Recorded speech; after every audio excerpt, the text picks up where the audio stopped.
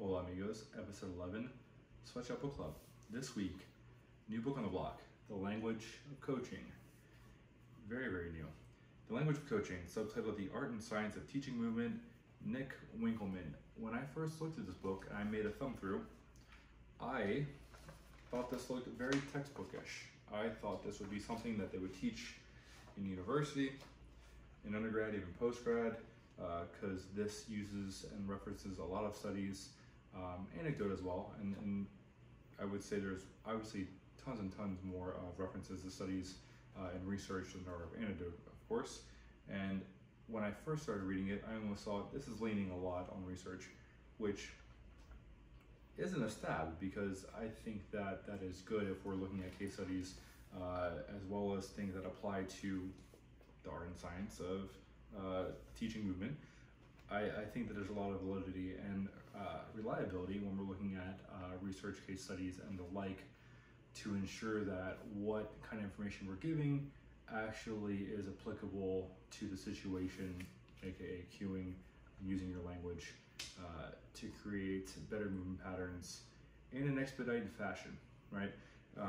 The one thing that I did like about this is that it starts with an anecdote about Coach Nick going to Indianapolis as the head exercise guy for combine training and prep. He had a bunch of guys go to the NFL combine, and his guys ran faster than when they first started with him, but he also saw training where they ran faster than what they actually exhibited at the combine. So it led to a lot of questions on the plane ride back, and lo and behold, lots of research later and lots of correlation later, we have something that, again, not to be redundant, expedites what we need out of the athlete when we're actually communicating with them verbally. So the best part about this, before even opening up, the art and science of teaching movement, this does a really good job of blending the two, where we're looking at the art of, like, maybe we're using analogy. There's, the chapter in here, analog, there's a whole section for cueing as well, but science as well. Again, the aforementioned research and studies that are in here, there's just references on references on references. So if I was a student and this was a textbook, I'd be pretty into this course if there was a university class that was titled, Language of Coaching or Advanced Cueing Techniques. I think that would be actually super helpful, and I would also agree that when we talk about the scaling or even the continuum of cueing, going from close internal cueing to far external cueing, and even getting beyond that into analogy, I would think that from what I've seen anecdotally and what has been referenced here in the research, that a lot of the coaches use close internal cueing, which is far inferior to most external cueing modalities, right? So why don't we just get into it now? Why not, right? So if we're looking at the spectrum, we have close internal cueing, and it goes all the way to external cueing within the realm of what we're looking at, as well as analogy. An analogy kind of is an outlier within the continuum, because we're using likeness as opposed to an internal or extrinsic matter for what we're looking at for the athlete to develop cueing language and how they make an adjustment, or how they stick to something as well, because there's a lot of memory that goes into this as well. So internal cueing, when we're looking at in a close manner, would be looking at a single hinge, right? One body part, and they're thinking about how their body is moving within a sport, within play, within something of that nature, where we're looking at even training as well, right? And then we have far internal cueing, and that would be something where we're looking at where our body is in space and time. We're still internalizing the cue, but maybe if I was worried about, I really need to extend my knee when I'm driving off, when I'm sprinting. Now, if that was an internal cue within a close manner, now if I'm looking at a little bit further internal cue rather, what I'm looking at now is where my body is in position with itself in a global manner, as opposed to a one joint approach. So close external is also the next portion of that before we get into far external. And this is just the way I remember it as well in terms of getting close and far.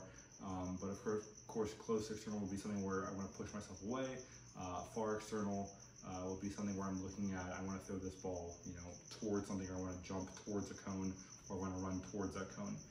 So I'm putting my thought process outside of myself as opposed to inside of myself. So the studies have shown with the cueing and the nature of intrinsic ideals within that realm that it's just not as efficient as giving external cues. If I have a bench press, or I'm dumbbell bench pressing as opposed to barbell bench pressing, I want to push the dumbbells through the ceiling. That will help with a lot of muscle activation that we talk about with the EMG studies, as well as velocity. If you guys are doing any DBT, velocity-based training, that part is important as well. But the idea also infers that you need to be fluent in whatever your athlete is speaking. So if I have 10 athletes, I need to be fluent in speaking athlete A, athlete B, athlete C, all the way down the line until L, right? Or J rather, it would be the 10th letter, I believe. So the idea there also is that if we're using the correct language, we're using correct cues, we see better movement patterns that are more repeatable, but also within the memory portion of this, they're more repeatable. The retrieval rate of them is a lot quicker, and the cues actually stick. How many times have you been coaching someone and they're doing really well in one session, and then they're seeing you once a week, and then they come back the next week and we're trying to solve the same problems again. Something's not sticking. And you would think it's the athlete, but in reality, a lot of it is yourself, right? As a coach, trying to communicate. So communication is huge within this. Now, actually, to the portion of the book that we're looking at within the sections, there are 3 sections. Part 1 is learn, part 2 is coach, and then part 3 is cue. Part 1 has 3 chapters, which include, within the learn section, learn this, pay attention, and remember when. Learning is priming with the process and distinction, and we talk a lot about a lot of the anecdote and how we think and how we perceive language as well. Pay attention. I liked the portion about the wandering mind when you're talking to an athlete and all of a sudden they're just not there anymore mentally. Are they really processing something? Are they trying to ignore you on purpose? How does the brain actually work? Mechanism is a huge part of this, understanding where we're going with how the brain actually functions. All movement starts in the brain as well, so that's another part of the cognitive process. And then 3, remember when, memory as like what is it, what's long-term memory, making memories, things of that nature. A good anecdote that Winkelman brings up is when Einstein is trying to learn how to golf, and he goes out and he gets a professional golf coach. And the golf coach is saying, okay, you want to bend your elbow here and your chin's tucked, and then on the backswing you want to do this, and you're coming down, we're going to, we've got this in mind. And he's giving him all these cues, he's peppering him with a lot of cues, and that's great. And Einstein gets frustrated after a few, as anyone would, right? And he says, give me a second. And he walks over to where all the balls are, and he grabs all the balls, and he tells the golf coach, catch as many of these as you can. And he throws all of the golf balls at the same time. And Einstein, of course, making the point to the coach that you're trying to make me do the same thing. You're peppering me with too many different things. Let's focus on one thing and get really, really good at that before we move on and progress to mastery of how we should be moving, right? It's a little too much. I would infer from reading this, as well as my own anecdotal experience over the last 10 years, and my experience as a coach, is we're using far too many internal cues. We're talking too much about dorsiflexion and hip extension and things of that nature with athletes that are not well-versed in anatomy, of course, and well-versed in how their anatomy plays in their function of leverages and things of that nature, anthropomorphy as well. It's not important to them. Sport is important to them. Their training at the moment is important to them. So why are we talking in anatomical internal ways when that fashion is just not as superior as talking about perhaps looking at it in a analogy fashion? So I want you to do pogo jumps where you're doing as many successive jumps as possible with low time on the ground, just over and over again, repeatability. Maybe I say, okay, we're doing pogo jumps, pretend like you're a rabbit and you're trying to get as many jumps as you can within the next 10 seconds, right? Things of that nature where we're getting it away from the body, we're getting it outside of the athlete's head, and we're letting them perform for the sake of them performing. One thing that I really liked in here also, within the idea of where we're going with this, is the 3D cueing model, where every cue should have a direction, it should have a description, of course, and then it should have distance as well. So a good example of that, like I talked about before, the dumbbell bench press, and so I brought it up earlier so that I can reference it now as well. Focus on smashing the dumbbells through the ceiling. Focus on smashing the dumbbells through the ceiling. So the description is smashing the dumbbells. Through is the direction, through.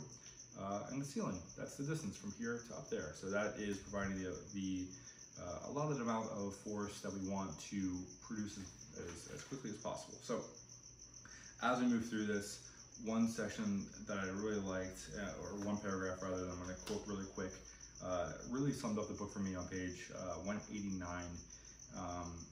And the idea is, once you believe and trust in these cueing concepts, you're ready to deploy them live within your training sessions. You're ready to freestyle, adapt on the fly, and use our cueing models in the seconds you have between an athlete finishing a rep and expecting you to share insight that will make the next one better. Having committed to using our models in preparing a session, you're now ready to start using them during one. Over the coming weeks, if you haven't already, I'd like you to start using our principles for cue creation and adaptation in the midst of your training sessions. This means shifting the distance, direction, or description of your cues as needed, creating analogies in real time, and modifying these analogies to fit the needs of the individual. By taking the final step, you're introducing a central ingredient to making your new cueing habit stick: vulnerability. I like the idea that we are giving you a blueprint for you to learn how to cue more effectively, more optimally, but you got to make it your own. We're not trying to give that information and make you robotic within your regurgitation of the information, correct? We're rather trying to blend this into your own style, but just make you more potent within your coachability. So I thought that was really, really handy. And within this, the other portion that I like is, eventually, after we get through all of the science and all of the art and how we blend the two within a beautiful symphony of cueing, we see that Nick provides us with a lot of the cues that he uses, a lot of the language that he uses to give you kind of like a starter kit or a starter prompt to what we're looking at. So within this, there are really beautiful designs and artwork in here where we mesh. Reading this, if you've ever seen Who Framed Roger Rabbit, if you haven't, you should. And if you have, you probably won't ever want to watch it again, because it's terrible.